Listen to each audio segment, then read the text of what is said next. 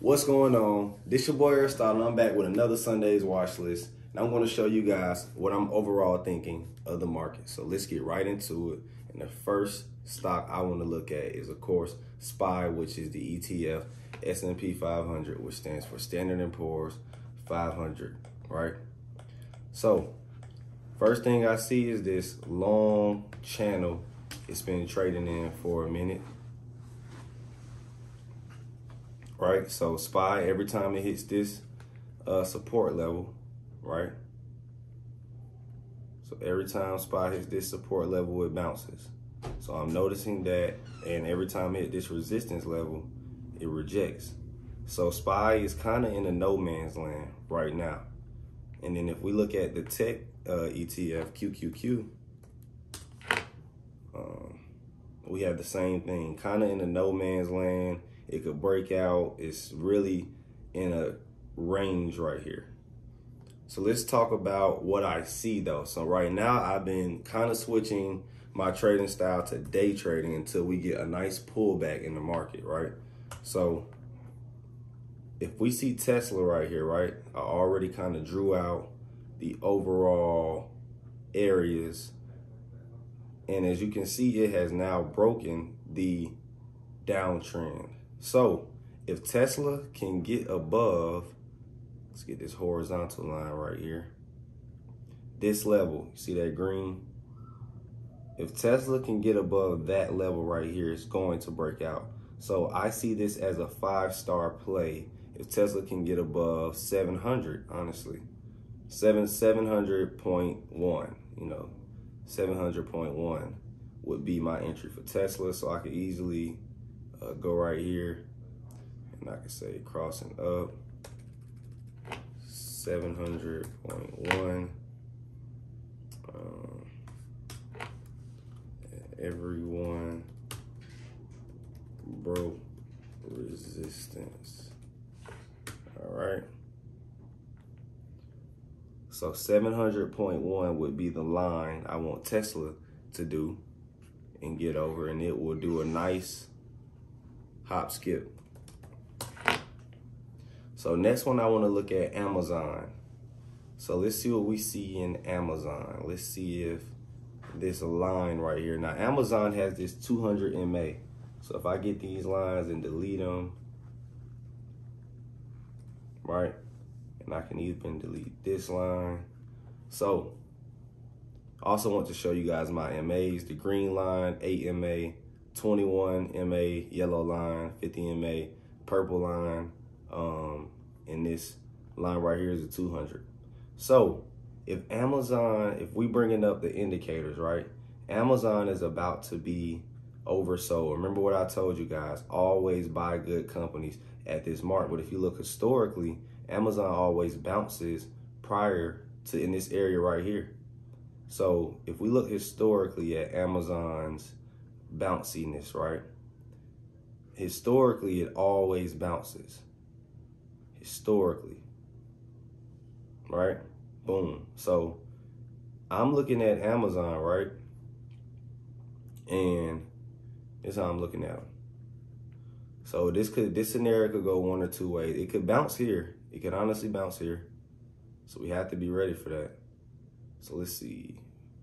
We got us a trend line here for Amazon, but if it breaks down and gets right here, it's going to bounce at the 200 MA. So let's just say it bounces on this trend line, and it pretty much did.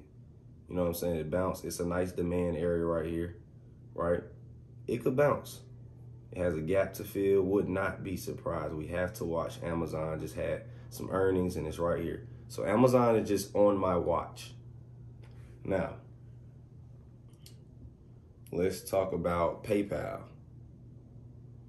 PayPal is also on my watch for the same exact reason, trying to see if we can catch a nice trend line bounce. So PayPal is falling. So think about it. If PayPal falls some more, hits this trend line, it's going to be oversold and at this trend line, which is a good bounce area. If we look here, long term, we have an area of demand here for PayPal, third bounce. It could easily bounce right here right? So I'm looking for PayPal to come down to this level so I can pretty much catch the bounce, right? Then I think it was UPS I was looking at. UPS. So what do I see? I see an already oversold level for UPS. UPS is a profitable company. Let's see if we can catch some trend. Let's see if it's trending upward or downward. So I like to zoom all the way out, grab my line, and yes, boom. As we can see, UPS is a high probability setup. We finally have us a 5-star play. So UPS is 5 stars. We have a 3-touch trend line bounce, accompanied by oversold marks. And UPS would be the one play I would recommend as 5 stars.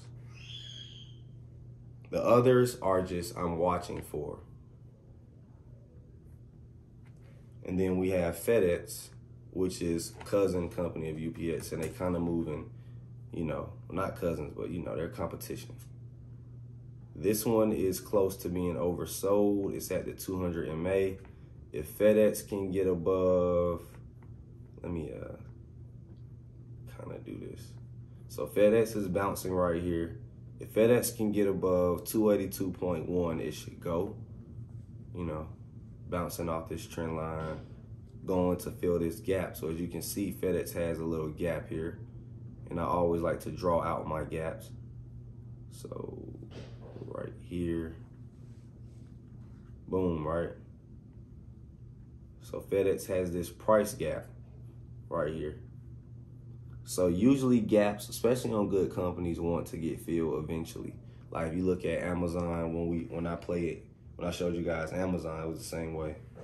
And then we have Pinterest, my last one, which I personally want to look into. So Pinterest has failed all the way down here. And you always want to buy good companies in demand zones and areas where there's dips. So Pinterest, I honestly believe they have a future somehow, some way. If they have, Pinterest could honestly improve, of course, but I'm definitely looking at them, and they're on my watch as far as adding to long-term portfolios. I need to see their balance sheets. I need to see what makes this company profitable, because personally, I'm not a user of the app or a big fan of the app. Or I do use the app to find ideas, but I gotta go check these guys out. So definitely put Pinterest on your watch for long-term ads. Now, if they can drop lower past this support right here, so it's already so we move this line down here. If it could come down lower, this is a good area to buy. But if it could honestly break this, that would be dope. I would definitely buy Pinterest. So I hope you guys enjoyed this Sunday's watch list. It's your boy Aristotle. Make sure you guys check out my new book, Find the Problem, Sell the Solution. Also, sign up for my course, AMU University, if you want to learn how to be a profitable trader. And also, don't forget to sign up for my group chat. If you want our plays, you want to see me call out plays live to you and this and that, and you have fun and just be around some balling traders and see what we're playing every day and how we trade. You guys have a great day. I'm Aristotle, and I'm out.